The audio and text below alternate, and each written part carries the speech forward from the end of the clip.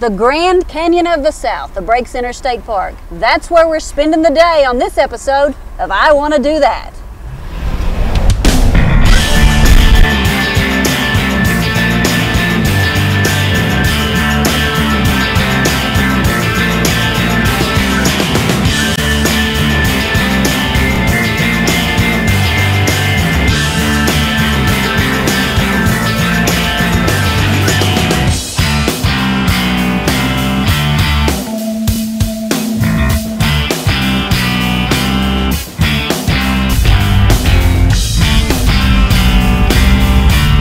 Well, we've managed to catch up with Park Superintendent right here at the Rhododendron Lodge and Conference Center. And Austin Bradley, thank you for meeting us here. Well, thank you, Shannon, for being here. In a nutshell, can you give us just an idea of some of the things you guys offer? We offer all kinds of opportunities, from backcountry experiences with hiking and backcountry camping on the Pine Mountain Trail to whitewater kayaking on the Russell Fork River. We have cabins on the lakefront and a campground that ranges all the way from primitive to full hookup sites.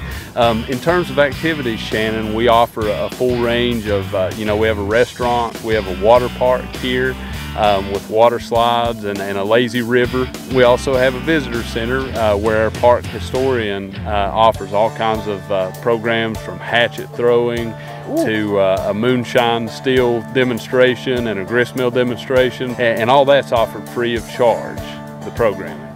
All right, well, a lot of people are already saying, I want to do that. So if we're new, we're coming into the park, where's a good place to start? Probably, just like I mentioned, the Visitor Center with our historian Carl Mullins would be a great place to begin our journey today. How about let's go? Absolutely.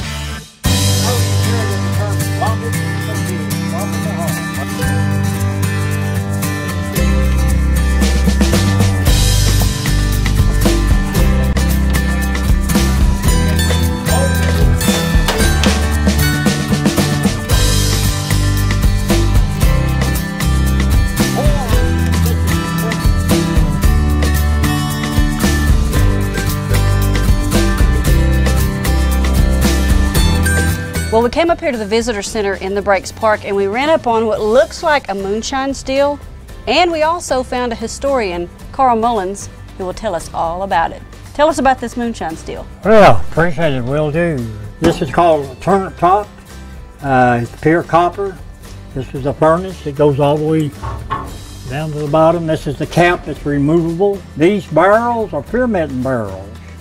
And what they do is they put the main three ingredients is grain, water, and sugar. But about 12 to 14 days it would ferment and be ready to roll, and then it's called mash. So what would happen now, you take the cap off, pour it down into the pot, put the cap back on, take flour dough or mud even, seal the seams here, then put a weight on top of this cap. Very important that you put a weight. It would go from here into a pumping keg. From the pumping keg into the worm. Now the pumping keg is used as a kind of an intermediate course to keep all the pressure off. So this vapor would run down throughout the worm and come out here about 200 proof. Automobiles would even run on it. They'd have to cut it down before you could really drink. You know, who wants to drink 200 proof unless you wanted to really get stoned? So cutting it means 1 part water, 1 part lightning. About 95 proof, then you could drink it. It'd go down just as smooth as a cold spring mountain water would. Coming up next, we're going to catch up with Austin again and have lunch at the Rhododendron Restaurant.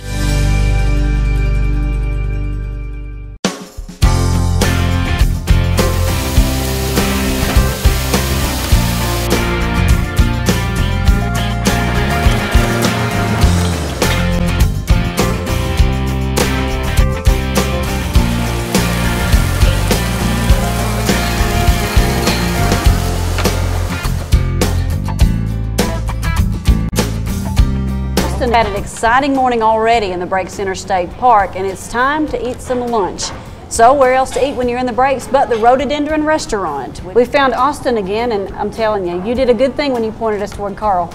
Well, thank you. Yeah, Shannon, Carl is great. He gets positive comments all the time.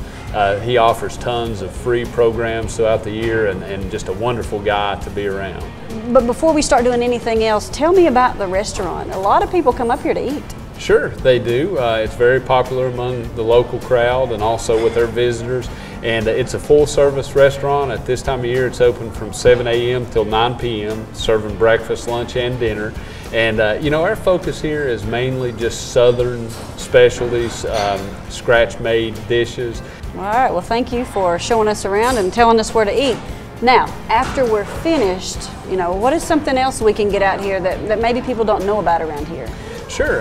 One of the more popular activities that was less known in the past, but that's becoming more popular, is geocaching. I've heard of it. I've never done it. It sort of almost was intimidating because it's the coordinates and stuff. But is it really? It's not that hard, is it? It really isn't. And our staff try to make it easier for you. And we actually rent. I think it's like $5. You know, $5 for so many hours.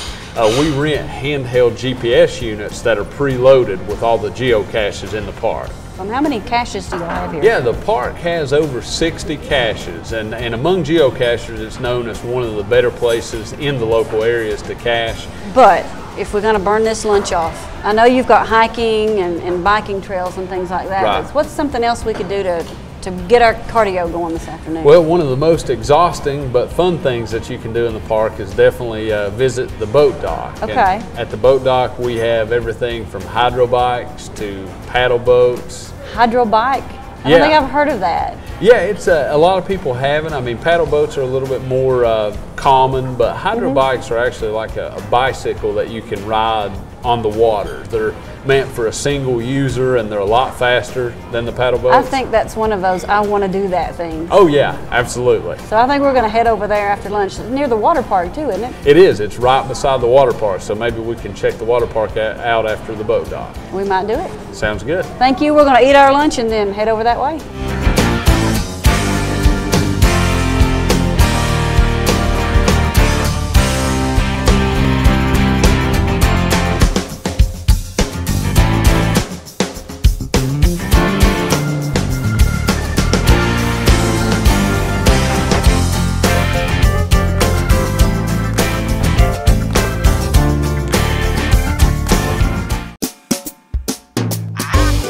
Well, here it is. This is one of the hydro bikes that Austin was telling us about while we were eating lunch that you can rent right here at Breaks Interstate Park.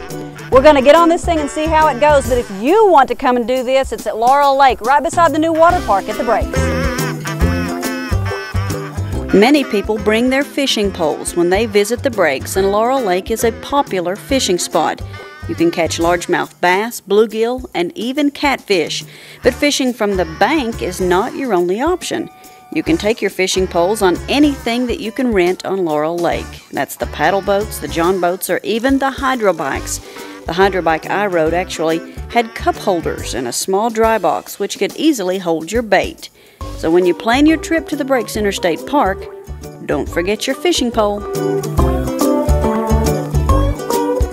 Well, I can tell you that I definitely like the hydro bikes at Breaks Interstate Park. You can rent them at Laurel Lake. They go so much faster than traditional paddle boats, but boy, they're a workout. We're here at the Tommy Hawk place. Back in the 1700s, Tommy Hawk was worn in the belt of about every Native American and frontiersman. They used it for the purpose of food, war, attacking one another. And sometimes at the end of the day, when they wasn't doing anything and they needed to play, they had Tommy Hawk throwing contests. I'm going to ask my seasonal interpreter here to throw for me, and she'll give you a little demonstration of what we're talking about. Then I get to try it. Then you get to try it, and we'll all step back.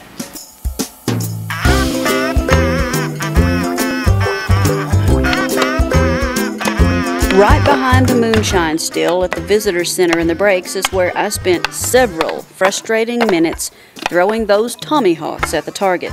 It took about 30 attempts to get one to stick, but when it happened, it was totally worth it. I did good. And since we were already at the visitor center, the crew and I decided to take Austin's advice and try our hand at geocaching.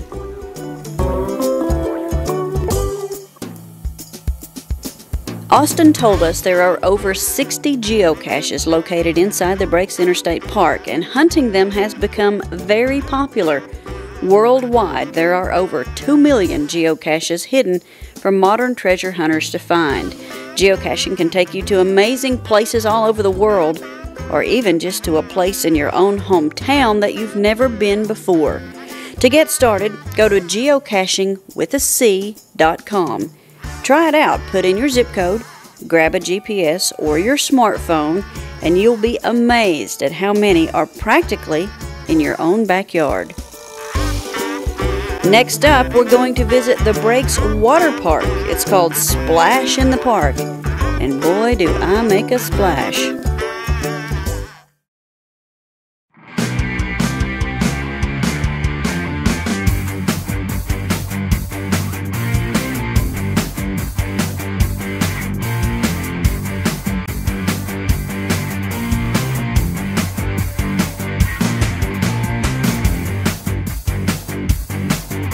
This summer, if you and your family visit the Breaks Interstate Park, you have to come and check out Splash the Water Park here at the Breaks. Josh, you're the park manager of the water park, and you've got to be proud of this facility. Oh, I'm extremely proud of this facility, as well as extremely proud of my staff, and everybody seems to really be enjoying their summer as they come see us this year. It's a short day trip for a family to come out. It's not very expensive either to get in. Our prices, we charge by height. So if you are over 4 feet tall or 48 inches tall, $7. And if you are under 48 inches tall, the prices are $5. And that's for all day? That is for all day, from 10 a.m. until we close. That's affordable for anybody who's watching, and everybody's watching now, they're saying, I want to do that. Yep. Tell me a little bit about some of the attractions here. We have 4 different water slides. You've got room for the kids to play, and you've got plenty of chairs for mom and dad to lay out in the sun, so everybody can enjoy Yep, it. this is definitely a family park. Wow, well, I'll tell you what, I found a spot way up on top that I want to go and just get a look at this whole place. Oh yeah, it gives you an amazing view. The top of the slide tower gives you an over-top view of the entire water park. Well, I'm not leaving until I go up there and take a look.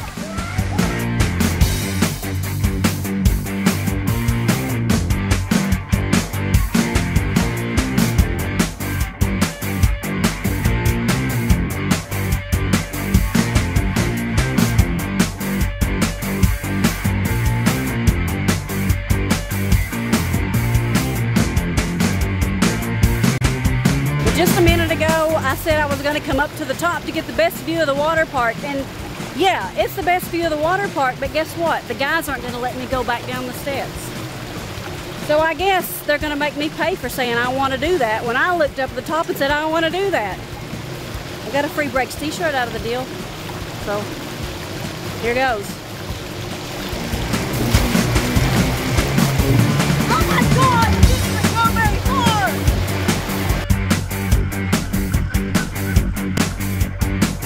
I can't even talk right now. I guess the best thing to say is I got 2 words for you guys. Take 2. This one's faster, this one's supposed to get me to the bottom.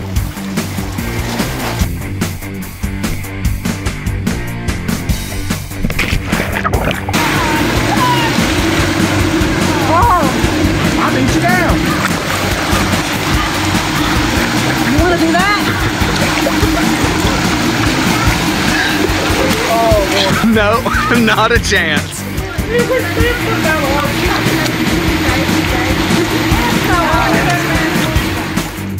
For behind-the-scenes photos and more information from this episode, go to ekbtv.com.